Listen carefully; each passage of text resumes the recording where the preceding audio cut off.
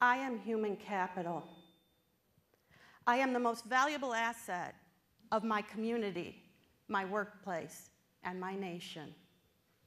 I generate wealth for myself and those with whom I choose to partner.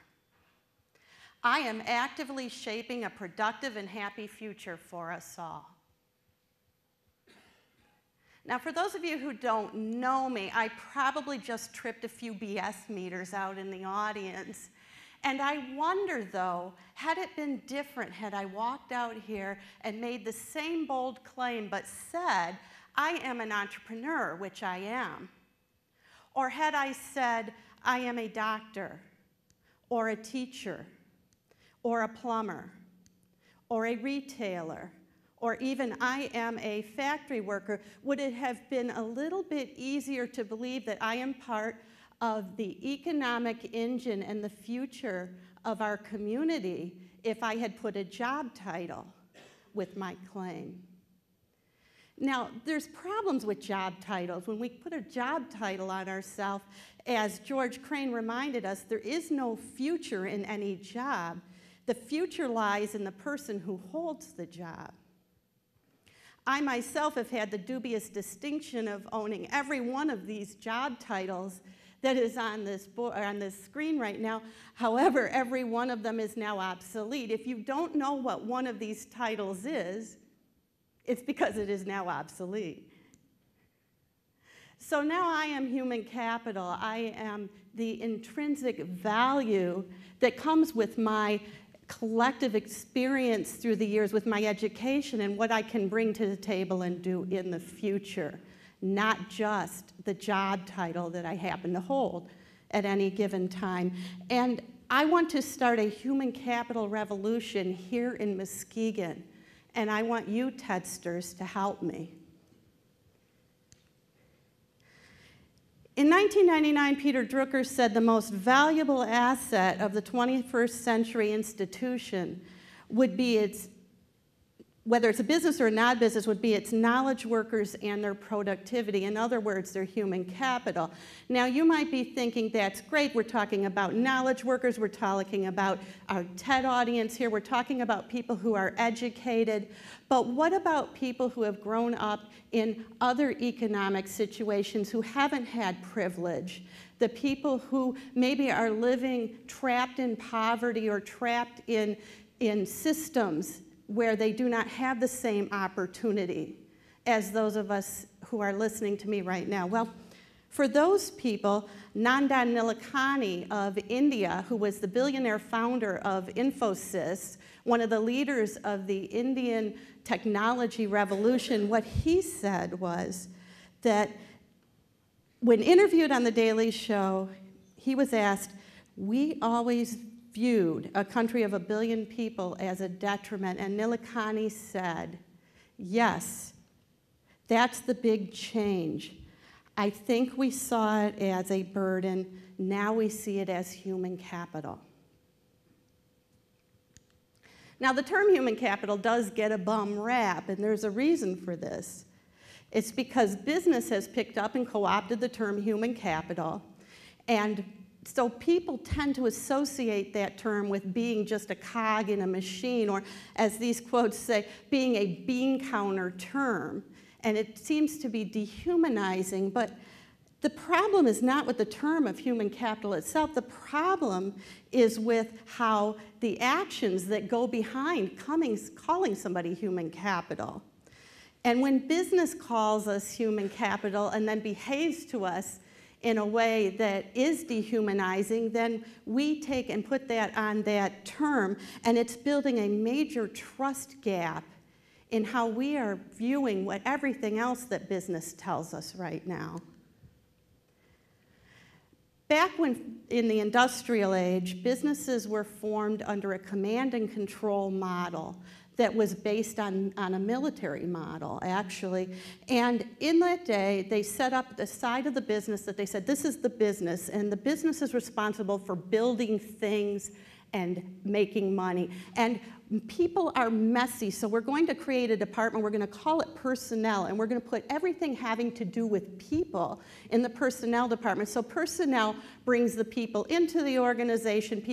Personnel keeps them from creating trouble and following the regulations of the organization. And then when the organization needs to make more money, the organization automates or eliminates the people, and then personnel is responsible for ushering them out the door. At one point, somebody said that really this whole personnel thing is very dehumanizing. We need to do better. We can do better. Our people are our #1 asset. In fact, our people are our human resources. So we created a department from personnel that we dubbed human resources, and human resources was made responsible for all of the rules and regulations for attracting the talent, bringing them in, making sure they followed the rules, and when the business was done with them, downsizing them and ushering them out the door. And today, business is calling their people human capital. And guess what business is doing? Except we call it right-sizing now. It's not that business doesn't know what to do with capital. When business has financial capital, it shows up as an asset when it's reported up at the boardroom, and business knows to invest that asset wisely. They know they have to spend money to make money, and they also know that when there's a downturn, to hold on to their assets and their valued assets and hold on to them tightly. But when it comes to their human capital, they're reported up to the boardroom. Payroll is a liability. In fact, one of the greatest liabilities that a corporation or actually any organization has is its payroll.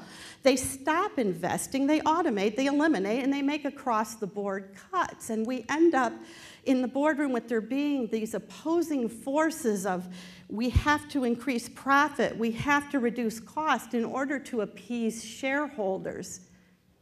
Even as I speak here, that is the conversation that's going on in the boardroom. And so we end up with headlines like these this week. Siemens cutting 15,000 jobs in a $6 billion euro savings drive.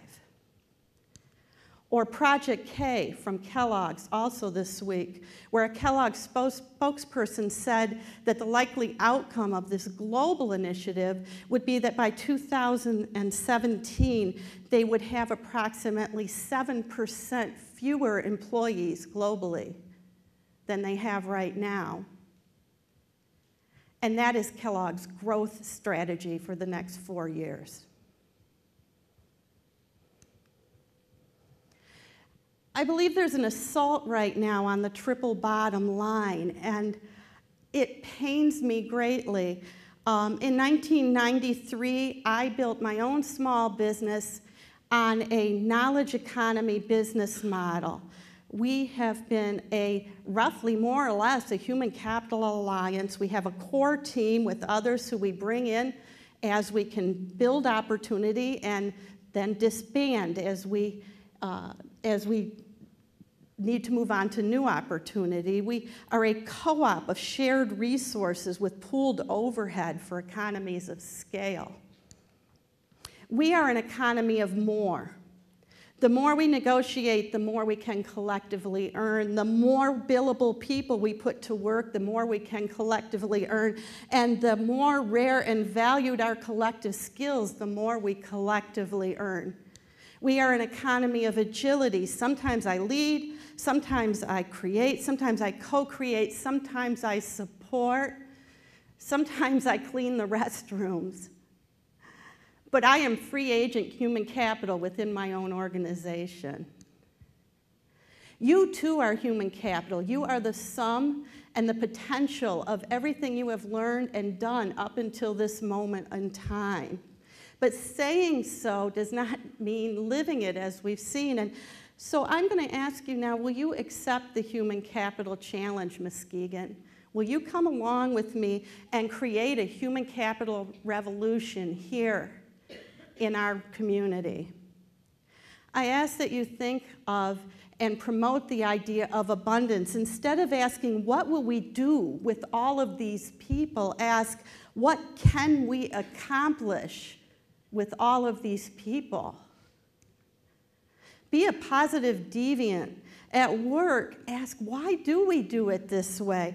When somebody says, do this, do that, and you don't have what you need, go to somebody else who's in another department or in another part of the organization or even outside of your organization and ask, how can we accomplish this together? How can we pool our resources? What can we do? Because these silos that we have created are only in our minds. Be a positive deviant at school.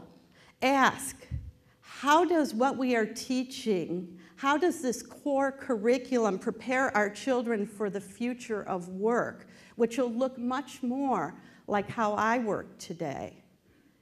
And then demand entrepreneurship curriculum, because entrepreneurship is the model that is closest to the model of the future of work. Seek human capital partners. Don't look for your next job. Ask yourself first, how do I want to work?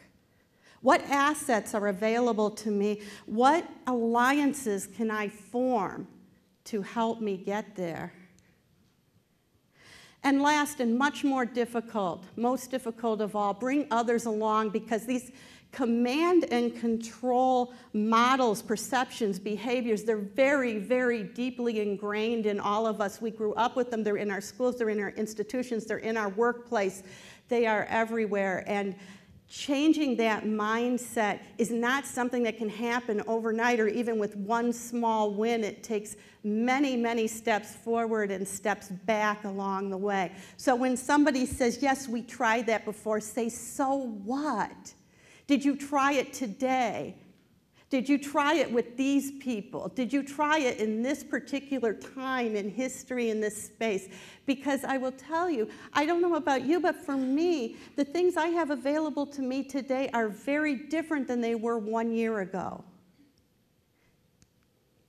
We can't wait for them to do something. The big companies are not building the jobs of the future. They won't. We have to. So if you're ready to come along with me, I ask you to follow as I say this. Muskegon, I am human capital. I am the most valuable asset of my community, my workplace, and my nation. I generate wealth for myself and with those with whom I choose to partner. I am actively shaping a productive and happy future for us all. Go forth, Muskegon, reinvent work, be human capital. Thank you.